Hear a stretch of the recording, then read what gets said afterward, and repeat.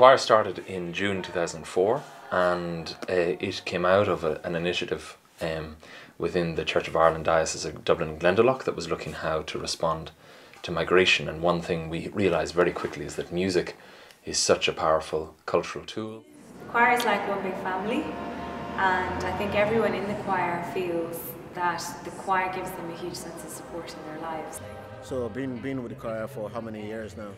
2004, just five good years. You have loads of people from everywhere. You have Chinese, Polish, Nigerian, Zimbabwe, Botswana, Canadian. Imagine this, you know? Changes have happened in Ireland. I was born in 1981 into a remarkably different Ireland to what it is today.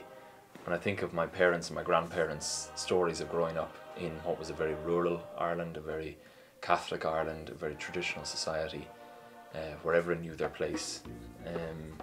And when I compared it to today, it's virtually unrecognisable. Leading such a diverse group of people, while it's extremely rewarding, I've learned so much about people's cultures just through the music that people bring to the choir. Rather than hanging out with people, you know, from your own culture, from your own race, you know, you get to mix.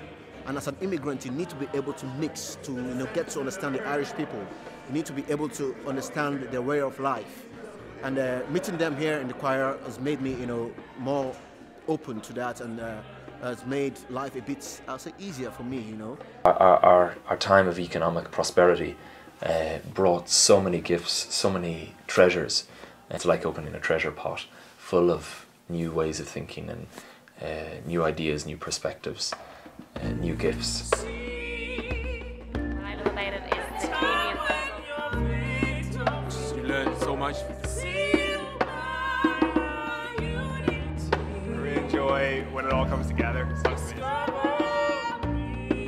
amazing bunch of people that make a really great sound together. It's changed my life, absolutely love it. It's just a great atmosphere, it's just nice being here. Changing views. Discovery is an amazing place. It's a big family. I'm worshipping God. And I love it, really, I love it.